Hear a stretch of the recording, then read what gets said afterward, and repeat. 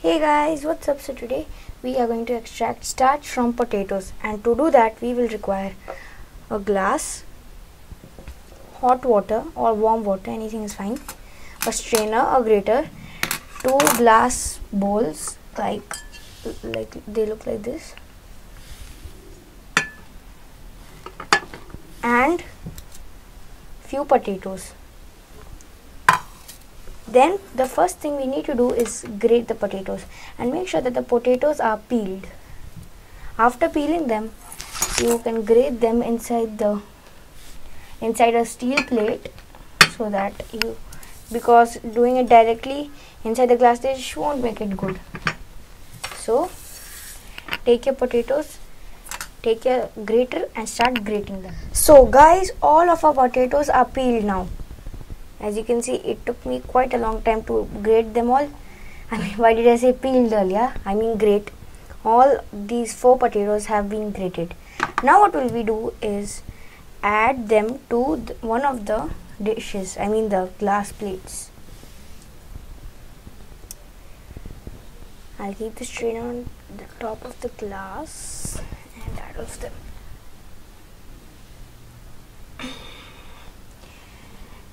Some of them, like most of them, will slowly turn red because the cells have been torn apart now.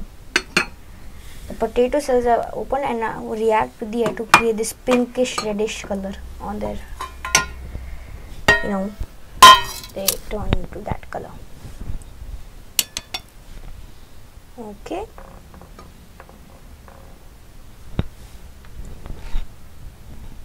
And now we have to add the hot water or the warm water in the potatoes.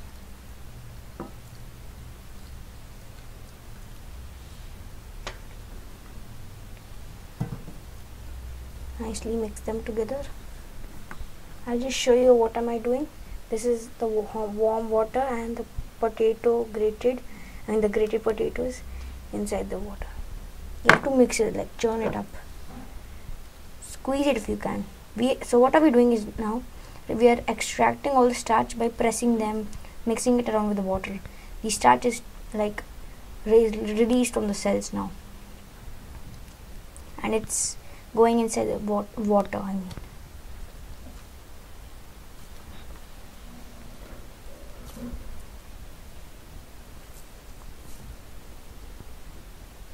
my hands are paining because of grating for such a long time.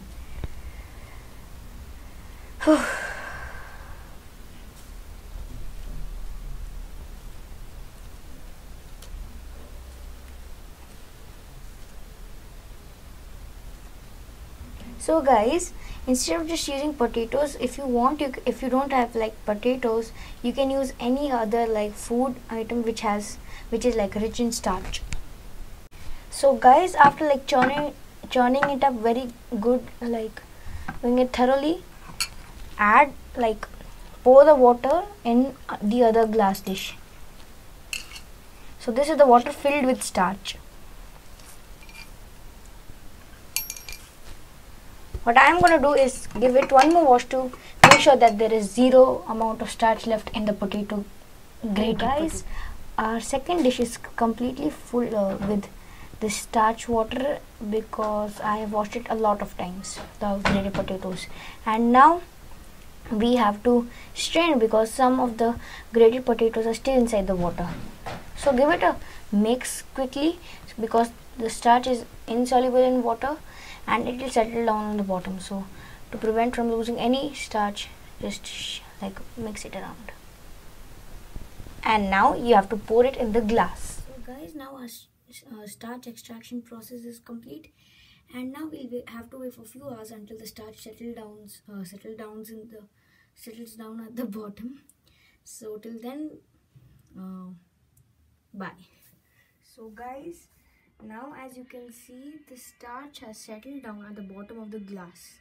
So the water at the top contains little to no water. So it contains about 0% of water.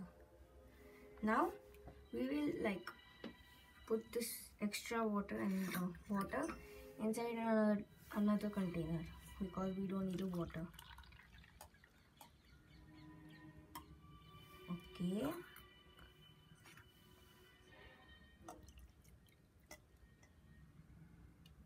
Okay. So guys, I have removed the starch from the cups using a spoon, and this is what I got.